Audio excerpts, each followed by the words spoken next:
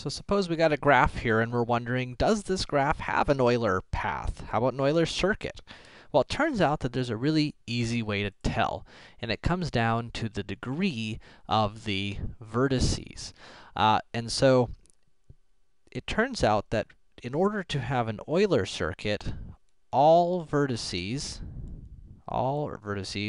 must have even degree. Even being like 2, 4, 6, 8, right? Even numbered degrees. And the idea is really simple, that the idea is we need to make it so that every time we come into a vertex, we have a way out. So if I have another way in, I need another way out. And so we need even degrees on all of our vertices. For an Euler path, it's similar, except we can have either 0 or 2 odd degree vertices. Otherwise, all the rest must be even degree for the same reason.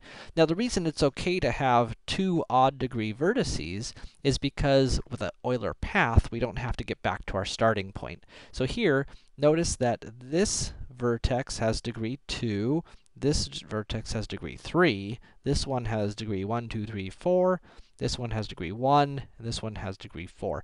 And so we have one pair of vertices, so 2 vertices with odd degree, and that'll be okay. What it means is that our Euler path is going to have to start and end at those vertices. So let's see if we can come up with an Euler path here.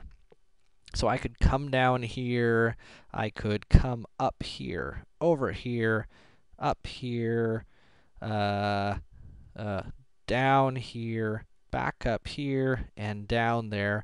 And there we go. There's my Euler path, starting here and ending at that vertex. Right? Notice there would be no way to do an Euler circuit here. So let's take a look at another one. Does this graph have an Euler path? How about an Euler circuit? Well, let's see. How many odd degree vertices are there? 1, 2, 3, 1, 2, 3, 1, 2, 3, 1, 2, uh-oh. So in this graph, we have a ton of vertices with odd degree. And so there is not going to be possible to come up with a Euler path or an Euler circuit on this graph as drawn. Now, that's for this particular problem, which was, for our lawn inspector who was walking along these paths. Now, if, on the other hand, let's say it's snowing and we got a snowplow that has to go down every street, but the street is wide enough that it has to drive down twice, then our graph would look more like this, where each edge is going to be driven over twice. Now, if we look at this graph, you can see that every vertex is even degree, and so this graph will indeed have an Euler circuit, because every vertex has even degree. So the snowplow would have a route where it could drive over every street twice, right? Once in one direction, once in the other direction. It could drive over every street twice, and get back to the starting point.